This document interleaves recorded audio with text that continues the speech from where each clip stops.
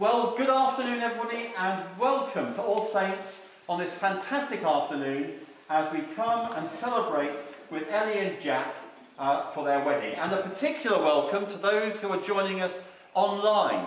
Sorry you can't be with us in person, but it's great that you're here virtually. Well, no, you're really here and welcome. It's great. You'll find on the service sheet, just at the very beginning, a more formal welcome to our service.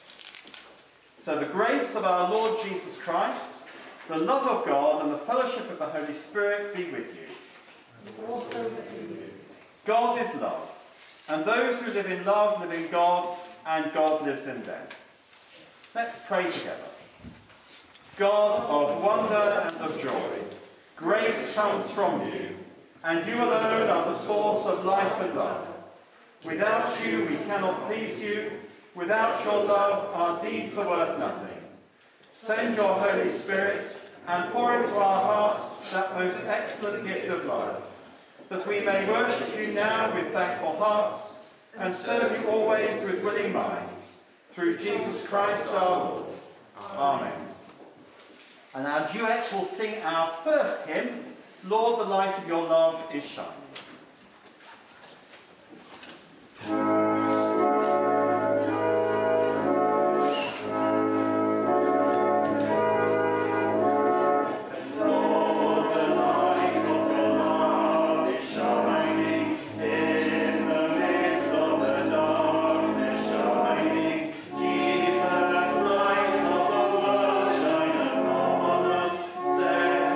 Free by the truth you now bring.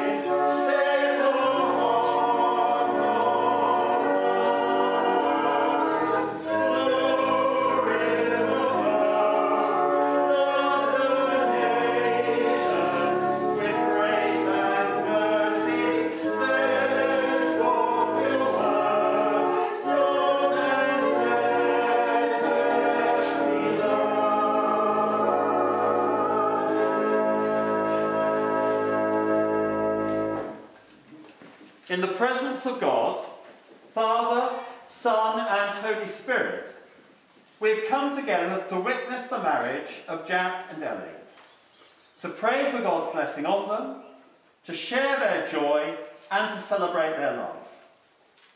Marriage is a gift of God in creation, through which husband and wife may know the grace of God.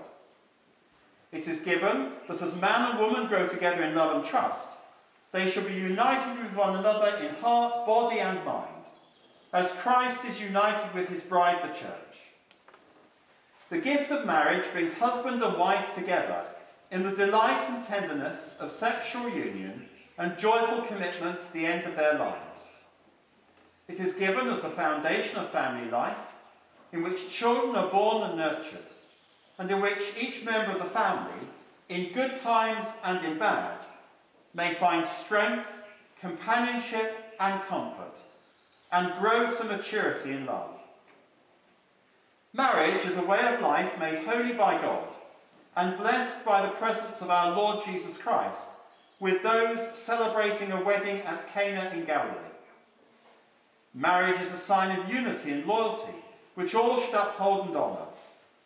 It enriches society and strengthens community. No one should enter into it lightly or selfishly, but reverently and responsibly in the sight of Almighty God. Ellie and Jack are now to enter this way of life. They will each give their consent to the other and make solemn vows. And in token of this, they will each give and receive a ring. We pray with them that the Holy Spirit will guide and strengthen them, that they may fulfill God's purposes for the whole of their earthly life together. First, I'm required to ask anyone present who knows a reason why these persons may not lawfully marry to declare it now. The vows that you are about to make are to be made in the presence of God, who is judge of all and who knows all the secrets of our hearts. Therefore, if either of you knows a reason why you may not lawfully marry, you must declare it now. Jack, will you take Ellie to be your wife? Will you love her, comfort her, honour and protect her, and forsaking all others, be faithful to her, as long as you both shall live? I will. Ellie, will you take Jack to be your husband? Will you love him, comfort him, honour and protect him, and forsaking all others, be faithful to him, as long as you both shall live? I will. Will you, the family and friends of Ellie and Jack, support and uphold them in their marriage now and in the years to come? We will. God our Father, from the beginning you have blessed creation with abundant life.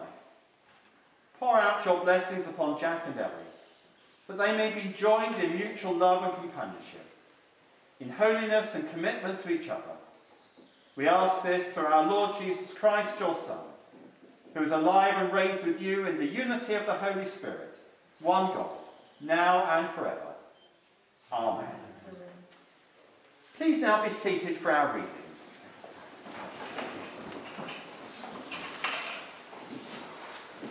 A reading from 1 Corinthians chapter 13. If I speak in the tongues of men and of angels, but do not have love, I am only a resounding gong or a clanging cymbal. If I have the gift of prophecy and can fathom all mysteries and all knowledge, and if I have a faith that can move mountains, but do not have love, I am nothing. If I give all I possess to the poor, and give my body to hardship, that I may boast, but do not have love, I gain nothing. Love is patient, love is kind, it does not envy, it does not boast, it is not proud, it does not dishonour others, it is not self-seeking, it is not easily angered, it keeps no records of wrong. Love does not delight in evil, but rejoices with the truth. It always protects, always trusts, and always hopes, always perseveres. Love never fails, but where there are prophecies, they will cease. Where there are tongues, they will be stilled. Where there is knowledge, it will pass away. For we know in part, and we prophesy in part. But when completeness comes, what is in part disappears. When I was a child, I talked like a child. I thought like a child. I reasoned like a child. When I became a man, I put away childhood behind me. But now we see only a reflection, as in a mirror. Then we shall see face to face. For now I know in part, then I shall know fully, even as I am fully known. And these three remain: faith, hope, and love. But the greatest of these is love.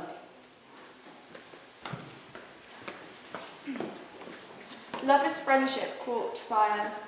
It is quiet, mutual confidence, sharing and forgiving. It is loyalty through good and bad times. It settles for less than perfection and makes allowances for human weakness.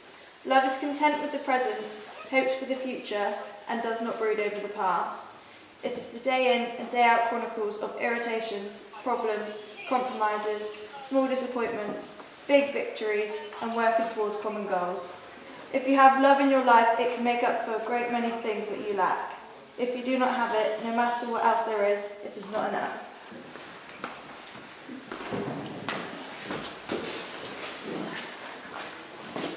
May the words of my mouth and the thoughts of all our hearts be acceptable in your sight now and always, O Lord, our strength and our Redeemer. Amen. A marriage service is a celebration of love. And at the start of the service, we heard that God is love, and those who live in love live in God, and God lives in them. A quotation from the first letter of John. The writer of the first letter of John is telling us that since one of the attributes of God is love, that when we love, we literally experience the divine. Now, some people have a rather limited view of God, a view that I often think of as being a Sistine Chapel view of God. God as a white-haired old man up there, out of sight and out of mind. But in the depiction of the creation of Adam on the ceiling of the Sistine Chapel, if you're old enough, you might remember that image as it was familiar from the credits for the South Bank show, or even this reference is getting a bit old. It was also a version of it was used to advertise the film Bruce Almighty. In that image, God is stretching out his hand to touch the hand of humanity. The God of love is coming very close. And all humanity has to do is to stretch out to God. Our reading from Paul's first letter to the Corinthians tells us something of the qualities of love and how precious it is. But love is not just a gift that once given we have for always. Love, our relationships with other people, and our relationship with God all have to be worked at throughout our lives, because all relationships go through their ups and downs. Love is dynamic and continually changing. If we look after the love that we have, if we tend and nurture it, then it grows. If we take the love that we have for granted, then it withers. Love is such an important part of our lives. Love is so essential for fulfilled human life. Love is such a precious gift of God and such a wonderful way in which we experience God that we all should put all of our efforts into the love that we have. Ellie and Jack, today in marrying each other, you're committing yourselves to loving each other. You've decided to marry each other not in some romantic frenzy, but as the service says, you've decided reverently and responsibly, and in the sight of God, that this is what you want to do. Marriage itself is a process of change and of sharing, a process in which you'll need time together to grow as a couple, time apart to grow as individuals, and time to allow your experience of God to grow. All such process of change and development have periods of great ease and joy, but also periods of difficulty and pain, for nothing worth having is ever obtained without striving after. And I hope and pray that neither of you will ever give up on working at making your married life together better and better. So we pray that God will be with you in your marriage and that you'll continue to work at the relationship you have with each other and with God. But Jack and Ellie are not just on your own in this process of growth together. You're sitting here with your family and your friends as a visible sign that you are a unique family within society. You don't cease to be part of your individual families, but in your marriage you unite your families. And your families and friends in attending this service are not just witnesses to your marriage, but they're given the responsibility to help you and support you throughout your married life. And in fact, they've already promised to do that just before our readings earlier in the service. So to start this process of support, the first thing we're going to do as a congregation, after you've married each other, is to pray for you and your married life together, which of course we pray will be very long and very joyful. In the name of the Father, and of the Son, and of the Holy Spirit. Amen. So Jack and Ellie, I now invite you to join hands and make your vows in the presence of God and his people. So shall I take that out anyway? So to sort of go back when you do that. And then so turn and face each other. Hold hands, look lovingly into each other's eyes. And then go, Jack. I, Jack, take you, Ellie, to be my wife, to have and to hold from this day forward, for better, for worse, for richer, for poorer, in sickness and in health, to love and to cherish till death do us part. According to God's holy law, in the presence of God, I make this vow. Brilliant, well done, Jack. I, Ellie, take you, Jack, to be my husband, to have and to hold from this day forward, for better, for worse, for richer, for poorer, in sickness and in health, to love and to cherish till death do us part. According to God's holy law, in the presence of God, I make this vow. Fantastic, well done. Have you got a couple of rings there by any chance?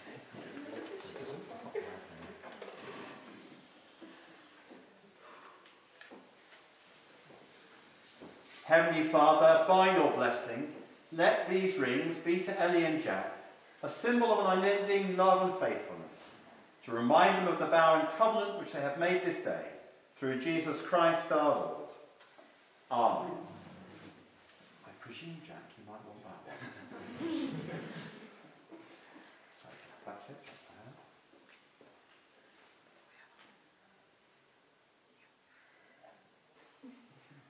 I'm glad you know.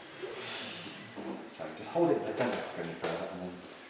Ellie, I give you this ring as a sign of our marriage. With my body I honour you. All that I am I give to you, and all that I have I share with you, within the love of God, Father, Son, and Holy Spirit. Fantastic. Okay, let me make it comfortable. Now, get in back. That one? That'll do. Jack, I give you this ring as a sign of our marriage. With my body I honour you. All that I am I give to you, and all that I have I share with you, within the love of God, Father, Son, and Holy Spirit. Brilliant. Well done. Well done, both. In the presence of God and before this congregation, Ellie and Jack have given their consent and made their marriage vows to each other. They have declared their marriage by the joining of hands and by the giving and receiving of rings. I therefore proclaim that they are husband and wife. So if you want to join your right hands, that's it. Just as high as is comfortable. Those whom God has joined together, let no one put asunder. Okay. Just move the curves, it's a bit further down. Don't worry. So if you want to kneel, you're okay there? Yeah.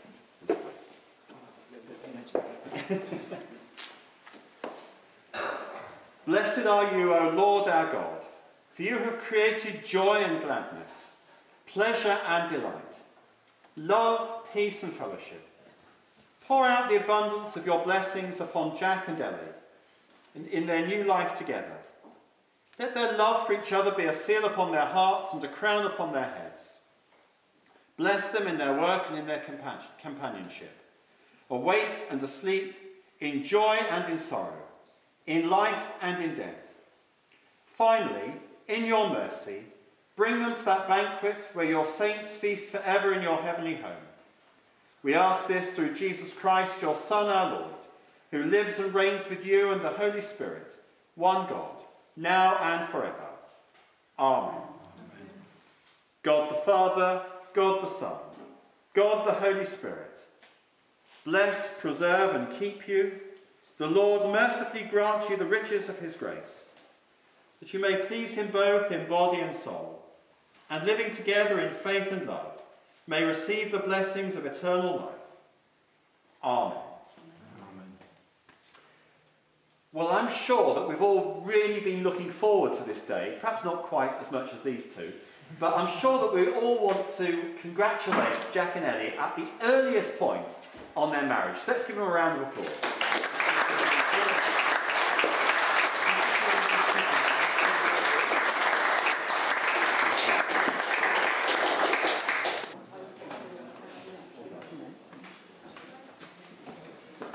So our duets are now going to sing our next hymn, We Plough the Fields and Scatter.